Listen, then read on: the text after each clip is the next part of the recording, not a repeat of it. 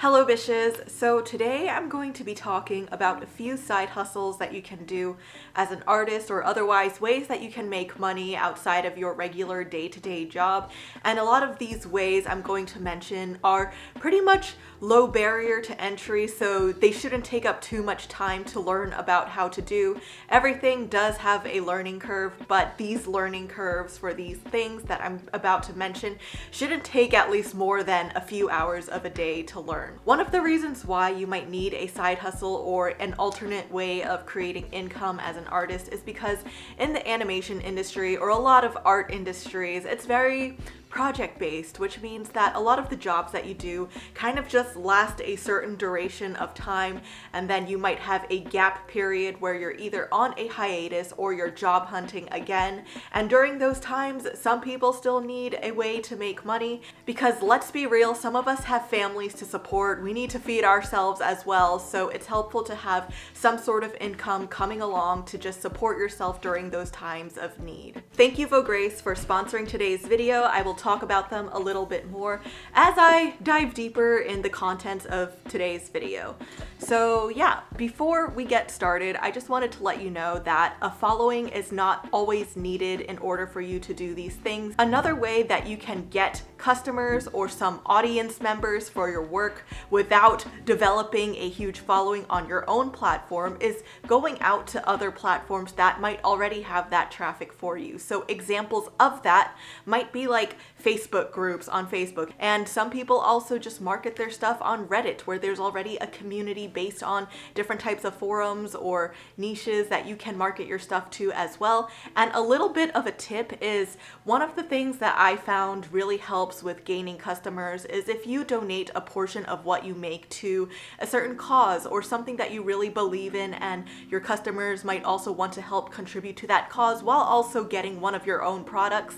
That's one of the things that I feel like has really helped, because someone will feel good about, not only just purchasing something from an artist, but also being able to help a bigger cause. So the first way, that's pretty much one of the easiest, is posting your raw files on an online shop. And a lot of people do this on Gumroad, and they will post their raw Photoshop files, their raw animation files, their raw whatever art file it is that you create, and basically whatever niche that you are in, you can share that file for them to learn more through you, or for anyone who's just interested in observing.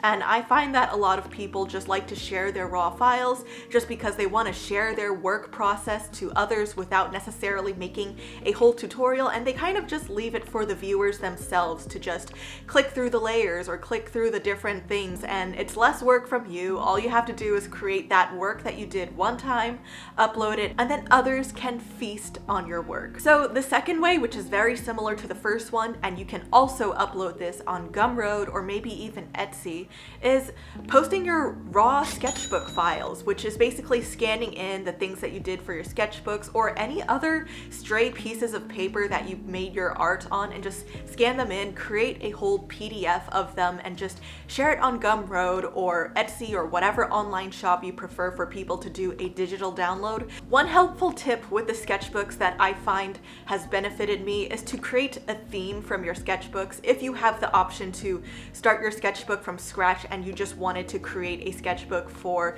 some passive income, you can create a sketchbook that just has a certain theme around it. You could be like, ooh, cat sketchbook, and you just draw cats in it, or you could make it a fashion sketchbook and you just draw fashion images, or you could do a plant sketchbook or a comic sketchbook, whatever. And I feel like when there's a more cohesive theme, people are more understanding of what it is they're getting into, and they just want to see a lot of variations of this one type of drawing, and they're willing to download it for that reason. So I feel like creating a sketchbook with a certain theme really helps with marketing your sketchbook for others to understand what it is they're buying into. So the next way that you can produce some side income is to develop your own merch. So thank you, Vograce, for sponsoring today's video. If you are not familiar with Vograce, they are a manufacturing company that you can produce so many different products from. So you can make keychains, stickers, pins, standees, phone grips, and you can even make washi tape and plushies based on what I saw on their website. And I have many friends in the animation industry as well who have created products with Vograce to sell at artist alleys and stuff like that,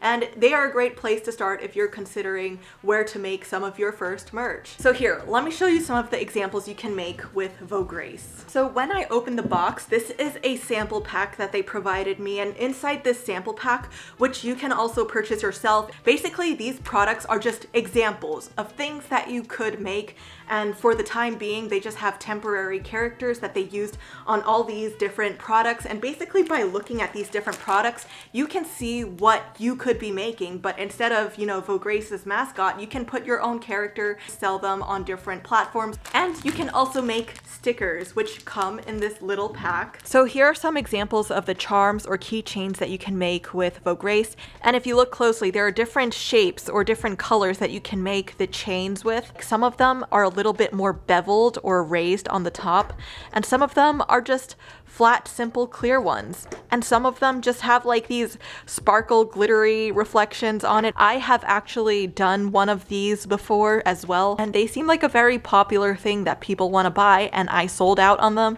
So if you're considering making charms, Vograce is definitely a good option. And some of the other things that you can make outside of pins and charms are washi tape. You can also make your own phone grip or a little cute pop socket that you can just attach to the back of your phone with your own character on it. And you can also make these buttons, which come in these two different finishings. You can see this one has more of a sparkle to it. These are just some really cool ideas if you want to think of something outside of the box. So this is a charm, okay? It's like a keychain charm, but guess what? You can make it a little game to try to get them into the bottom here. So I don't know, it would just be fun to have this on the back of your backpack or something, and I just think it's so cute. And then another thing that I think is a really fun charm idea is you can have your character or some sort of mascot inside this little candy-like wrapper or something like that, and it actually has air inside, so it's like a little pillow. This is an acrylic stand, and you can basically pop the character out, pop the stand out, and then place them on it. Now you just have a character on a stand. But guess what? All of these things I showed are not the only things that you can create, and there are so many other things that you can create on their website. All you have to do is just create the drawing or illustration that you want on one of these products, and you just upload the file, choose the quantity that you want, and then after you buy them, of course, you can then resell them on your own shops or an artist alley or just anywhere where you feel like you want to sell your work. If you want to check out Vograce and see other things that you can create on their website, from again charms, pins, stickers, whatever it is your heart desires, check out the link in the description box below and you can start creating things that you can sell. So then next, another one-time draw, one-time upload type of thing that you can create are brush packs. I personally have never made a brush pack before, but I have definitely downloaded many people's brush packs, so I can just tell you now as a customer that I do value buying brush packs because I don't want to make them myself, and I just feel like, you know, to each their own. Making brush packs isn't really my type of thing. So if you want to make a brush pack, you don't have to just make, you know, a brush that someone can use. You can also make drawings that people can use for their work, but of course know that if you're going to create a brush pack that has your drawing that someone else can use, that can open up to the world of art theft or people just using your copyrighted work if you do plan to copyright. So you might have to consider your rights in that regard. However, if you do want to just make a brush pack just to sell for this person to use for whatever they want to. So for example, a long time ago when I was working as a storyboard revisionist, I had to create reindeer for an episode of Trash Truck, which was the Christmas special, which is now on Netflix for anyone who's interested in seeing something Christmas related, because if you couldn't tell in the background, it is Christmas time. Basically, I had to draw reindeer a lot of times for many of the storyboards, and I was just like, I just can't draw reindeer like that often if I want to get this stuff done. So basically what I did was I would make a reindeer in all of its rotational poses. I would draw like 8 poses of one reindeer and create 8 brushes out of those 8 poses of reindeer that I made. And instead of having to draw a reindeer again every time in every storyboard, well, guess what? I just made one reindeer one time for all of those 8 poses, and boop, boop, boop, boop, boop. I booped that on every new file without having to draw a reindeer again. And I love deer, they are one of my favorite animals. However, I will say that they are pretty complicated to draw. So if there is something that you are really good at drawing and you feel like other people might struggle with it, especially with like cars, buildings, things that require some sort of repetition in the backgrounds of drawings, well, if you create that type of drawing that people can use to just stamp into their work easily to communicate an illustration or a doodle, well, there you go. Maybe you should start making brush packs of things that people can use in their backgrounds of drawings. Another idea of things that you can create to sell, to create your own side income, is to do commissions or prints. And something that could probably really help with your workflow, especially if, for example, you already drew something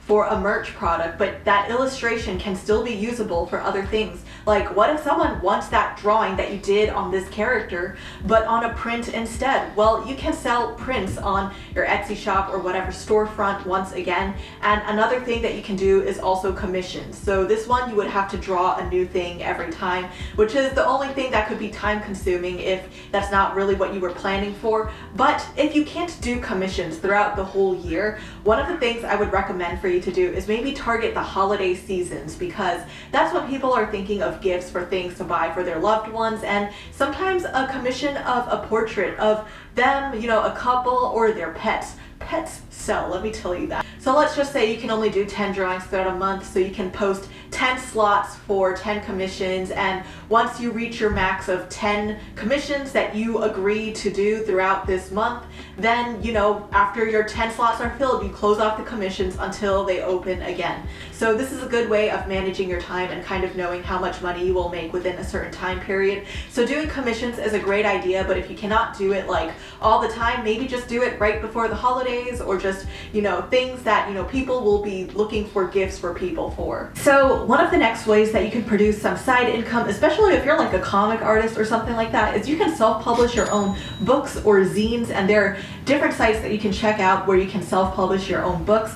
But if you also just want to do something similar to the sketchbook idea that I mentioned earlier, but instead of creating a Gumroad for just scanned files that you can download, and let's say you want to sell something physical, you can also make a physical copy of your sketchbook through self-published books or zines and just sell them at an artist alley or somewhere physical, or if you just want to ship it out to people, that is possible as well. So this is more of an option for if you have a collection of different types of artwork that you want to sell to people, and this can also include comics, or if you just want to publish your own little storybook, well, great, you have a fun little idea for people. And then lastly, I would say that this has a little bit of a higher barrier to entry, just because I feel like in order to do this, you should have worked in a certain field, but it's kind of hosting a consultation or portfolio review for people who want that advice or knowledge. And I believe if you work in the animation industry, it's more difficult for you to really give portfolio reviews to students, because I know there's some studios that don't want you to do that for insert legal reasons that I myself am not totally like informed about either. But if you are not currently employed by anyone, then I don't see the harm in doing so. So if you are a professional in a certain field, and let's say you work in the animation industry and you know a lot of stuff about storyboarding, but you don't have the time to host your own class or course, but you do want to still be able to spread the knowledge to someone, then you can maybe host a consultation where you, again, similar to commissions, you have a slot of certain consultations you can do throughout a month, and then you get some people who are interested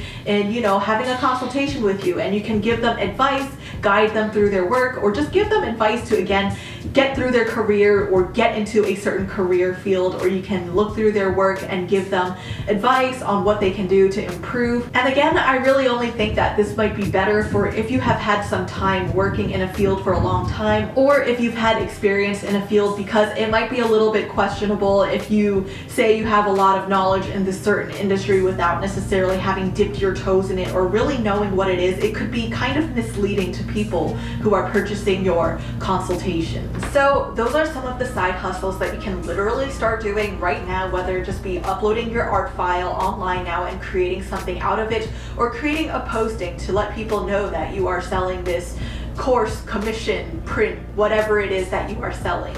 So Again, you do not need a lot of followers in order to do this. If you don't have a lot of followers but you feel like you need the traffic, then you can literally go on Facebook or some sort of online forum like Reddit, find the community that you are a part of. And again, even though the things I mentioned right now are things that are more for side hustles, they can definitely become a full-time business if that is something you want to do. And maybe the things I mentioned now are just the seeds to begin that. So yeah, anyway, thank you for watching this video. I hope you all have a great holiday season, and I will see you all in the next one. So peace out and stay wholesome, bitches.